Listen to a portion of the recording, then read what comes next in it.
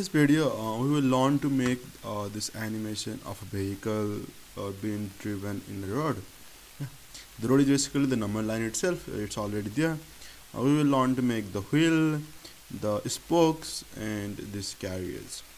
Okay, let me open a new DESMOS file, and let me also make this reverse contrast. Fine. Now we will start with a circle. Yeah. Okay, so for that we know the equation of circle: x minus h whole square plus y minus k whole square is equals to r square. This gives us a circle, and if we move the center is h comma k. Yeah, so if we move the x coordinate of the center, this circle will basically go left to right. Yeah, so we already have a moving circle though, and if we move the k, this will go up to down. Yeah, so for this purpose we will just put k as 1, that's fixed, and we will move the h to move the circle. Okay, so now we also need the spokes over here. Yeah, basically the spokes like make a good tire. So for that, notice that the spokes should always pass from the center of circle, which is h comma k, and depending on the m, we can have spokes of different tilt. Yeah, basically one of them tilted like this and this and this. So basically what we will do is we will try to vary m and then make the spokes which pass through the center h comma k. And we know that if a line has slope m and passes through h comma k, its equation will be y minus k is equals to m times x minus h. Yeah, that's why we will write the line as m x minus h plus k. Yeah, so let's do that. Let's write y equals to m x minus h plus k. Okay, so we have this line, and depending on the m, the line is going to rotate. Yeah, basically this is slope infinity. Okay, no, it's 10, but if it was straight, it would be infinity. And here's at 45 degree, the slope is 1, and at 0 degree the slope is 0. Slope is 0. At minus 45 the slope is minus 1, and similarly minus 2, minus 3, and goes on up to increasing up to minus infinity. Yeah, so depending on the slope, the spokes can be the angle of the spoke can be changed. Yeah, now if you want to make 3 spokes, we can basically assign 3 different m values. Yeah, now let us say m equals to tan theta. Yeah, and let us assign theta as 1 radian, 2 radian, and 3 radian. Yeah, and let us remove this m holder. Okay, so now what happens is, so basically d has 3 values: 1 radian, 2 radian, and 3 radian, and corresponding to these 3 angles, the 3 slopes will be generated by DESMOS, and corresponding to those 3 slopes we will have 3 lines. So these 3 lines basically have angles of 1 radian, 2 radian, and 3 radian. Yeah, and now okay, so now if we want to make these spokes just in circle, because they are going outside, yeah, and that doesn't really look nice. So if we want to make this limited to the circle, first of all we need to find the x coordinate of these 2 points. Yeah, of these 2 points, and then after if we find the x coordinate of these 2 points, we can over here put a constraint that x should be between those 2 values. Yeah, okay, so first of all let us see how can we solve for this intersecting points of the circle and the line. Yeah, so for this we need to solve 2 equations of the circle and the line. Yeah, and then we will be able to find. So let me show in the whiteboard itself. So basically what we want to find is, we have a circle and a line, and we want to find these 2 coordinates. Yeah, and after finding those 2 coordinates, we will restrict the x values between those two values. Okay, let's see first. So we know that this circle is x minus h whole square plus y minus k whole square is equals to r square, and this line is y equals to m times x minus h plus k. Now if we solve these two equations, let us first, we can substitute y over here. That gives us x minus h whole square plus k cancels out, m times x minus h whole square is equals to r square. Now take the x minus h whole square common. We have 1 plus m square is equals to r square. After that we have x minus h whole square is equals to r square by 1 plus m square. That gives us x minus h is equals to plus minus r by root under 1 plus m square, and that gives us those two points are basically these 2 points. X equal, I'm sorry, refresh.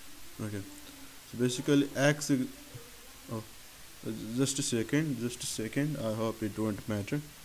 Yeah, now we are basically finding the 2x coordinates. Okay, fine. Now x is basically plus minus r by root under 1 plus m square plus h. Yeah, there are 2 points. One of the point will denote this one, other will denote this one. Yeah, so now we will try to restrict the x coordinate, yeah, of this line between these 2 points. Yeah, so basically I think since it's towards the left side, this one is the one with minus sign, I guess, and this is the one with plus sign, I guess. Yeah, and if x coordinate is restricted between these 2 points, we will just get this line. So let's do that. For this line, and this is for the restriction. For this line, let us restrict the x coordinate between okay, so less than r by square root 1 plus m square plus h. Yeah, this one has the bigger value. Now it should be greater than the smaller value. The smaller value as minus r by square root 1 plus m square plus h. Okay, fine. Now we have the circle and the spokes. Yeah, okay, now the nicer thing is, because the m, there are 3 different m values, and like it calculates all of the condition for all 3 lines by itself. We don't need to like really go into the depth of the points and their intersections, anything else. Just give the equations, the DESMOS will do its work. So that's a nicer thing. So now let's try to move this. Yeah, okay. So now still it doesn't really seem like the tire is moving. Yeah, because if the spokes would rotate, only then the tire would seem like moving. But now like it doesn't really seem like that.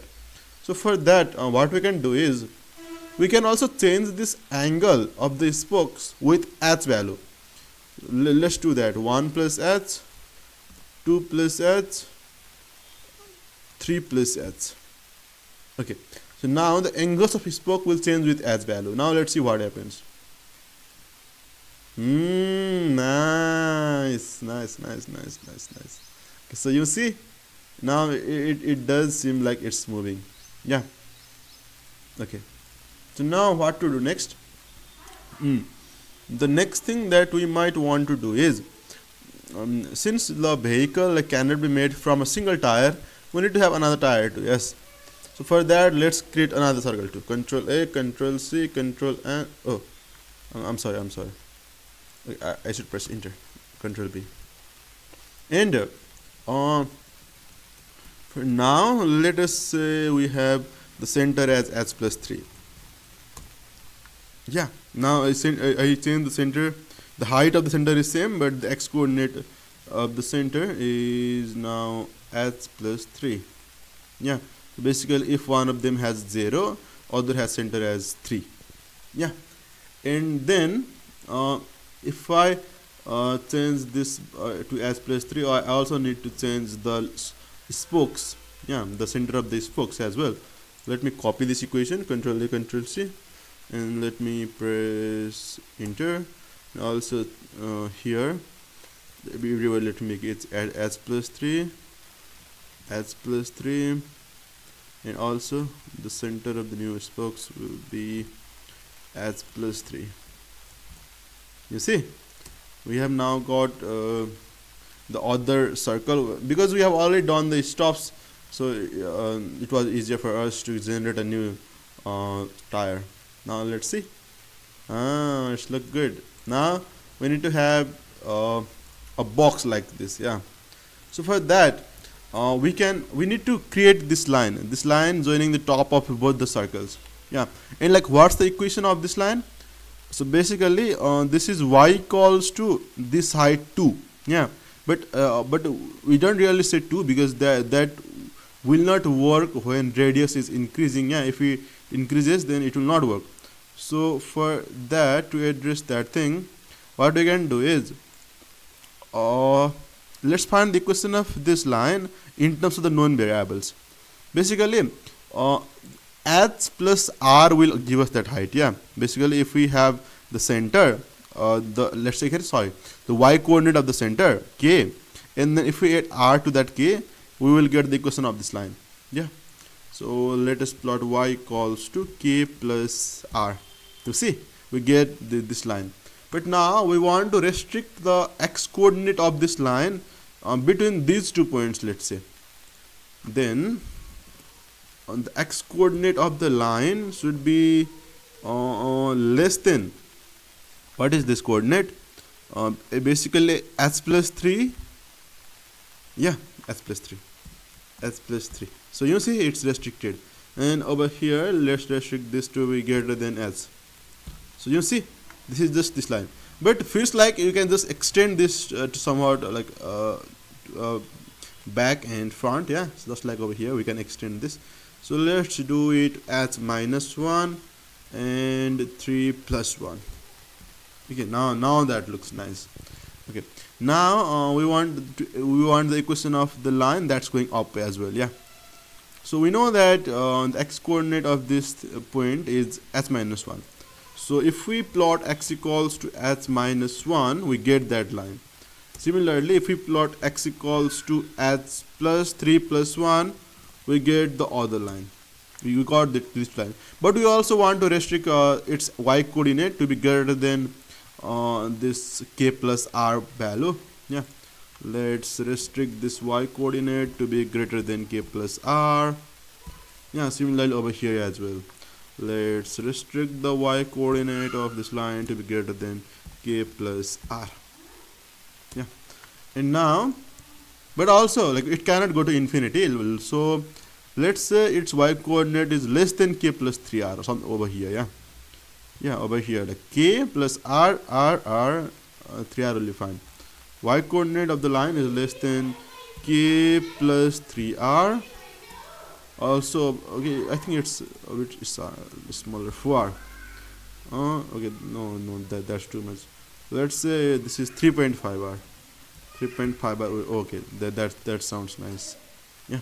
And over here also, let's say it is less than k plus 3.5r.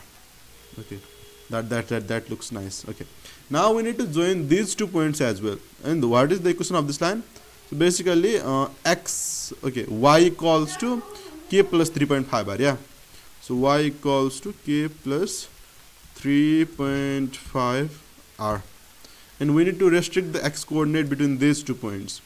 We know that this is h minus 1, this is h plus 3 plus 1. So let's restrict the x coordinate of this line to be less than h plus 3 plus 1 and to be greater than h plus 3.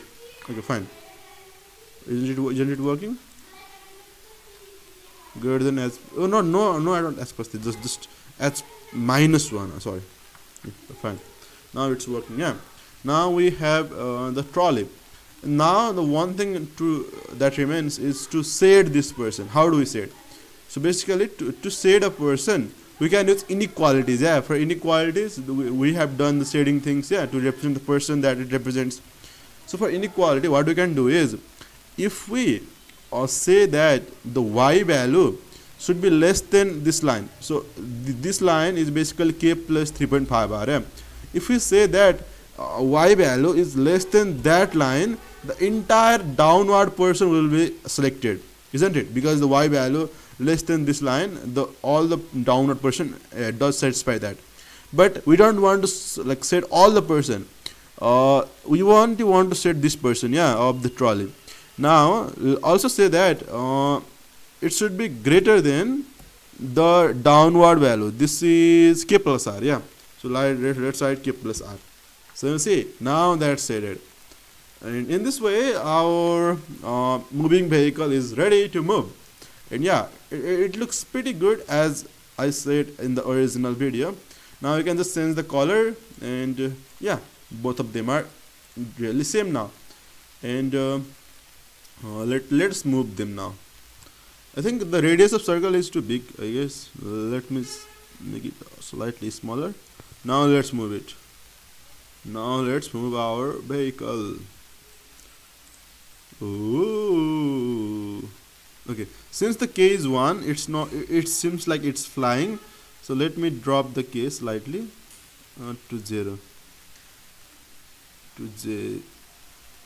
Okay, no, not really 0. I think 1 was fine, but why did it fly? Oh, basically radius is not 1. It's 0.6, so k also should be 0.6. Yeah, 0.6. Okay, now it's not flying. Okay, so you see our moving vehicle is ready, and I do hope you understood all the process that we went through and you enjoyed it. And yeah, like also do try to share this with your friends independently without taking the help of this video. That would help you like revise the idea of how we make animations in DESMOS.